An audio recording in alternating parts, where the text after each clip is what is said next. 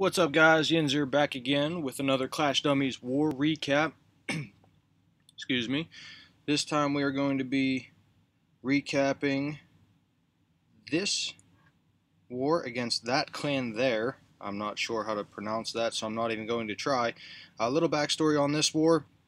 As I scroll through what they did to our bases, we had a spy actually come into our clan from the other team, and we didn't catch it. He or she screenshotted all of our bases and took them back to their clan and snitched on us. That said, you can see the score, you can see what happened to them, and you can see our bases and the destruction that they caused. The real difference here, whenever I go into the war stats, is the amount of 3 stars versus the amount of 2 stars. Another thing to note in this war, we were also outmatched. The other clan had 2 Town Hall 11s and I believe 2 other Town Hall 10s. So they had their top 4 bases were 2 Town Hall 11s, 2 Town Hall 10s, and we had 4 Town Hall 10s in the war. We were able to get 1 2-star on one of their Town Hall 11s. Thanks to a great attack by Bear. Again, I'm not going to be showing any Town Hall 10 attacks just for now because I do not have any first-hand knowledge on how to do it at Town Hall 10. What I'm going to go through, I got a few, as you can see, Bear got the most heroic. Another thing to note is that we were actually down 20 stars or 11 stars with 20 minutes left in this war, and we pulled this all out at the end. I'll go into that little bit of destruction here at war events, and you can see how much we did in the last. Okay, so we have a 3-star by Dustin, 3-star by Legend, 3-star by Bill, 3-star by Curtis, which was a Town Hall 10 dip. We got the 2-star on their Town Hall 11 by Bear. We got a huge dip by Shola, but it was absolutely necessary. As you see, it added 2 stars to our war count, and we have another Town Hall 10 on Town Hall 10 action with Ogden versus Paulius with 3 minutes left, and Proto, again my brother, taking out number 8 to add that final star to give us the 3-star margin of victory that you see there. I'm going to hop right into it. Number 7. This is going to kind of showcase how bad Southern Teaser bases are nowadays. We're going to watch Buckfutter fail quite a bit here. Just sending wall breakers too early, dropping a rage in a desperation to try to get their wall breakers to break the wall. It's pretty funny how it all goes down. You'll see he dropped 4 wall breakers and a rage, and that wall did not go down. Now in desperation, he's going to be sprinkling in these wizards to try to force his queen to go north, which she does, thankfully. Now, he really wanted to get in there and be able to take out the enemy archer queen. It's not going to happen now, so again in desperation, drops his golem to start his attack to try to get his queen into that compartment, just for maybe some shred of hope that she goes down there and tries to target the enemy archer queen. She does not, but thankfully she does break through that wall with the golem to start working around the top here. We're going to watch her go ahead and tear through that wall. He's going to drop the king for some added support. Not a whole lot of damage coming into him right now, and thankfully that air sweeper is nice enough to come in there and push his healers away from that air defense. That was really nice of that. So still working around. I'm going to zoom back out here because the Hound and the Loons are going to come in from the south and overwhelm this base. He does drop a heal for his Golem and King up there. Again, not taking too much damage, but just precautionary. I think maybe Rages or maybe some haste in place of that to help the Loons along might have been a better option, but who am I to judge a 3-star? And yes, I'm letting the cat out of the bag, but you already saw it. He does get the 3-star on this attack. So he doesn't take out the queen, he wall breaker fails, he loses a rage spell, and he still is able to take out this Southern Teaser, guys. That is how bad Southern Teaser bases are to use these days. As you see, there is a dragon that came out of the clan castle. That doesn't help him out at all because that's something that can target his loons and his hounds. So that dragon is going to pop this other hound here in just a second. There you see that. So now he's out of hounds. He has probably somewhere between 10 and 15 loons that were still in the fight, but there's still one air defense left, and that air defense and the queen are going to be pummeling his loons here. As you see, they take them all out. That archer queen and that Tesla now working on the other group. No more loons left, just a few pups, and you can see there are air bombs taking out his pups. Thankfully, he does have a golem up, which is keeping a lot of heat off of his queen right now. She's going to go ahead and take out that Tesla as the king works on these storages down here at the bottom with a few archers and a few lava pups that are left. I'm going to fast forward this because you can see what's going to happen. They have just enough life left to get the job done. Only one archer tower remaining, and now it is down as well. Nothing to target his troops. They're going to beat through that wall, and they're going to take out that camp for the 3-star. I was going to include another southern teaser style base in this, but it's just too easy to take these bases out. I just wanted to show you guys, if you didn't know already, stop using those bases. Do not use those bases in war. If you want to do it on the farm, by all means, go ahead and set that as your main base. It's still not very useful, but to each their own. We're going to watch a somewhat more clean attack. This is going to be prototype. I offered him a little bit of redemption from his failed live attack in the last war recap. Everything goes smooth here at the beginning. You'll see his objective here is to get in there, take out the sweeper, the 2 air defense, the crossbow, and the enemy archer queen, which he is going to have no problem doing. And I really like that he notices his queen only takes out the bottommost air defense, or that's the only air defense that's down when he decides to start sending his hounds and loons in. And the reason he does that is because he knows that his archer queen is going to target that other air defense next after she is done beating on this enemy king. So there she is, and you see the hounds coming in already. Now, he does get into a little bit of trouble on the backside, where he kind of forgets. I don't know if he forgets or if he's just a little bit late on the hound drop for that remaining air defense up there. He does lose a lot of balloons to that. I think he could have gone ahead and got that hound in probably 4 or 5 seconds earlier. Again, you have that air sweeper kind of pushing the hound back. He loses all of those loons down in that direction, but that hound is going to tank just enough for these remaining 6 balloons to get the rest of this base cleaned up. You'll see a few of the loons do get taken out by the archer tower, and they are going to get taken out by that wizard tower there. So he has 3 balloons left and 1 hound, but that hound gets out front because it is in the rage and just a shred faster than the loons.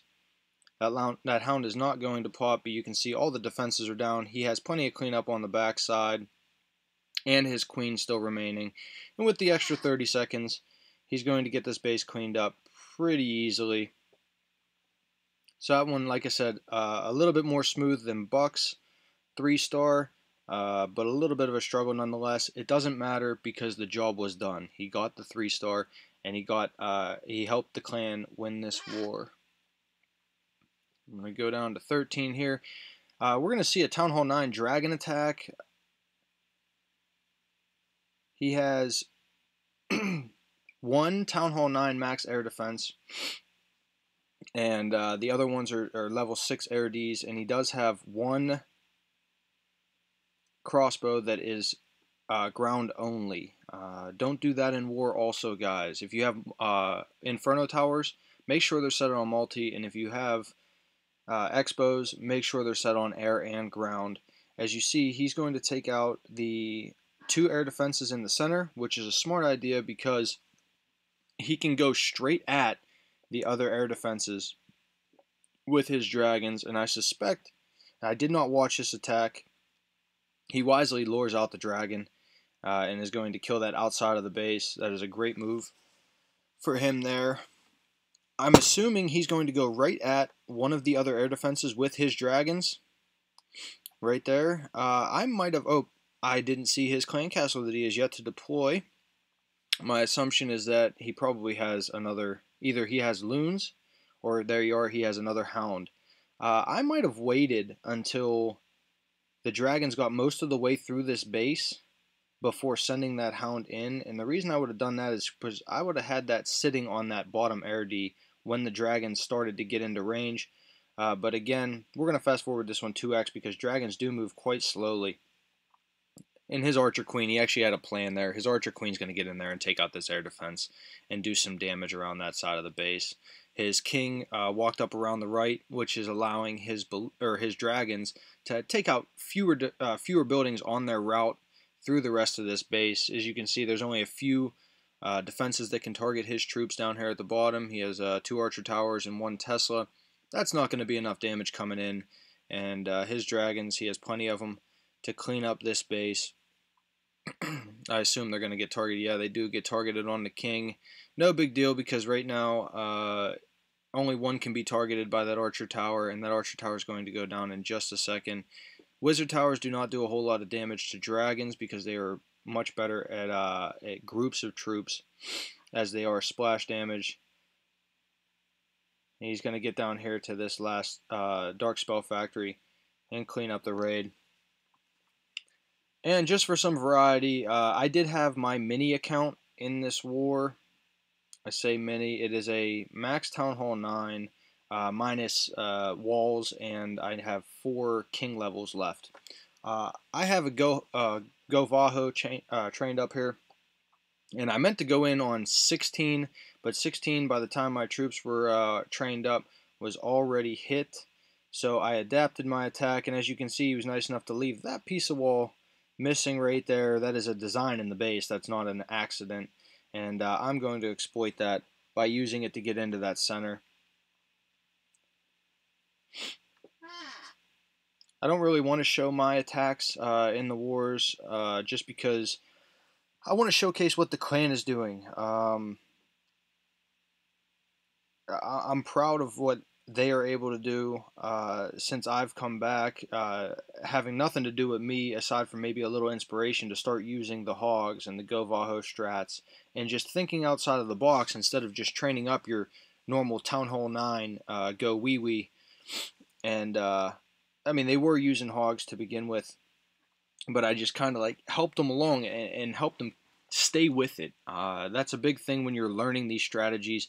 It's frustrating. You have trouble scouting bases at the beginning, and you smack a double giant bomb set, and end up losing the raid. You get 1 star, you get no stars, you get frustrated. You don't want to do it anymore as far as using those attack styles, and you give up on them. And I don't think that's the way to go. I think just being persistent with it. So I have the Valks and my Golem in here. I did save my Golem just a shred of health there with that heal spell. That wasn't my intention. I wanted to use a heal on the Valkyries just to have them survive into the core. As you can see, along the bottom side of this base, there is no spot for any giant bombs. So my hogs are pretty safe, and I'm able to hold on to 2 heal spells until basically the end of the raid. Look how few defenses are left. I still have a hog to deploy. I kind of just burned it on that cannon. I knew the cannon wasn't going to die. I'm going to use the final heal spell here as they clean up the rest of this base. I do hit a lot of spring traps on the back side here as I was able to path around them at the first pass of the base. But I do have enough hogs to get the job done. I'm going to go ahead and fast forward this. Use my King's ability to get my barbs in the fight. And my hogs are just going to walk around the base and help clean up along with the wizards that I have left. No Valkyries survived to the end of this attack, which is unique. Usually you do have some Valkyries that do survive. But that is the end of the war. I'm going to preview the next war here for you guys. Again, heavily outmatched, but not a big deal. As you can see, we're taking 4 Town Hall 10s to the fight.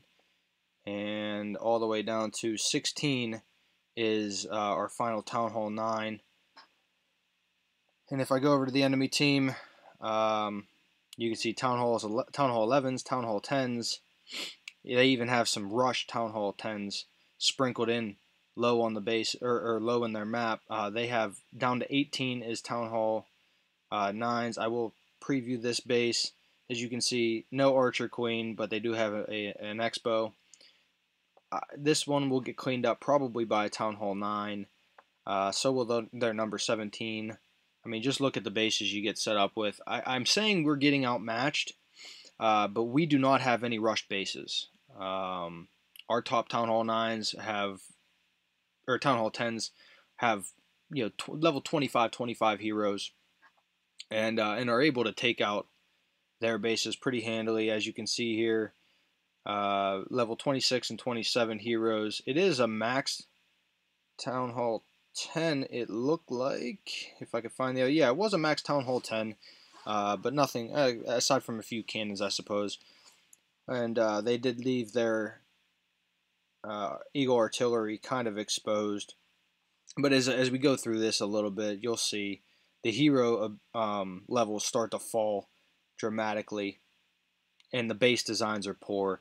So I suspect we'll end up winning this one as well. I'm not really afraid. As you can see, the war does start in 1 hour and 9 minutes.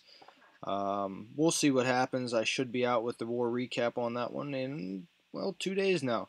I appreciate you guys watching. Again, this is your boy Yinzer. Be sure to like and subscribe for more content. I will be coming out with more Clash of Clans and Call of Duty videos. Again, I appreciate you stopping by, and have a great evening.